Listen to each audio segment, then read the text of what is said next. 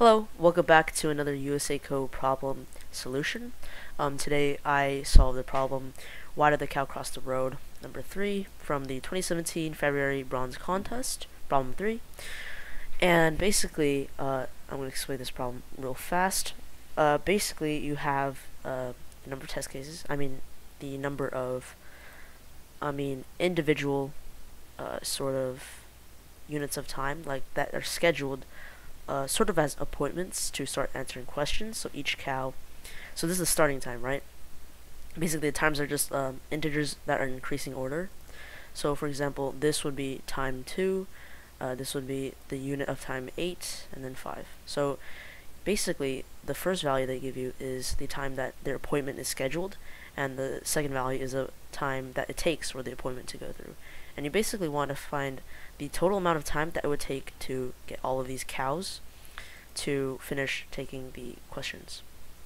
So, for example, they show the first cow arrives at time 2, and you add 1, so basically the time is 3, and then you wait 2 hours for the next possible value, which is 5, and then you add 7, so then now the time is 12, but it's past this value, right? So the appointment is delayed back until this appointment before this one is over, so at 12. So now the current value is 12, so you would just finish this appointment, so it would be 15. That's how you get 15. So this is an easy solution. All we need to do is just find the current value, and if the current value is greater than this value, then we just set the current value to then we just set that value to the current value, and we add that number, and we just keep going as usual, because it doesn't really matter like how much smaller it is, because the current value will just override it. Okay, and yeah, so let me just show this really quickly. And yeah, as you can see, we can sort the list. We can sort it because we need to make sure that they're all in ascending order, because if they're just in random order, then it will be a very different answer.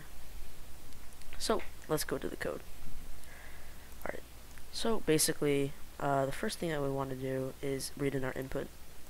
So what we have here is we need to have our files. So we're going to import sys. This is the easiest way of dealing with USACO's file system, the earlier versions. So we just open the file name, Q, how do you spell this? Sorry, English is not my first language, and we read it. So then, and out, open, calq dot out, and we write it. So we read in our input, we have our n integer, the number of appointments, we have our total times, and we have our current time value. So we're just basically going to be adding all of our values into this times list. So we add our input here. We're going to make sure they're integers so we can work with them easier. This is just the natural connotation for it. And we're going to sort this list. So times.sort. Alright, so that's the basic. We have set up our input now, and we want to work on to the program. So we're going to iterate through this times list, right, of course, range of n, and we basically want to check if the current value is 1, because if it's 1, then the current value is just going to be that value. So if the value is equal to 1, if the the first appointment, I say, so the current value is equal to the current value is equal to the first appointment, and the current value is also going to be added by the number of times, the amount of time it's going to take. Since we don't care about really like how much time, if like it will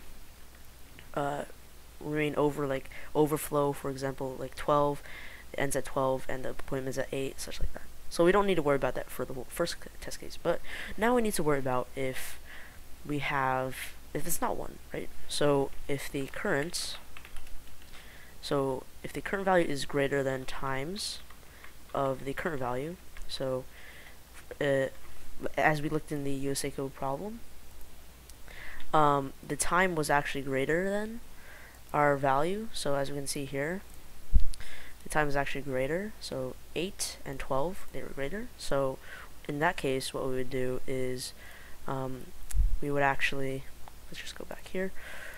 We would just set the current value is going to be equal to the, hold on a second. So the current value is just going to be equal to the same.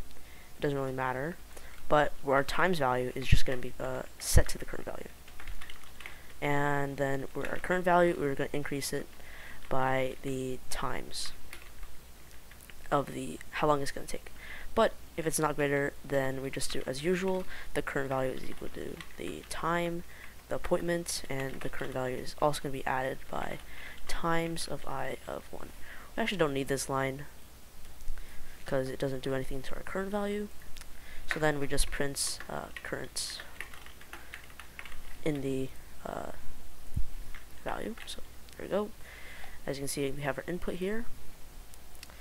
And what we're going to do now is test to see if it actually gives us 15. And it does. So that's my solution for it. I hope you guys enjoyed that. It was just a little quick solution I did. It's not a really hard problem, but I hope you guys learned something from it still. Learned something about Python. If you did, make sure to comment or ask me a question in my Discord. So, thank you for watching, and see you guys later.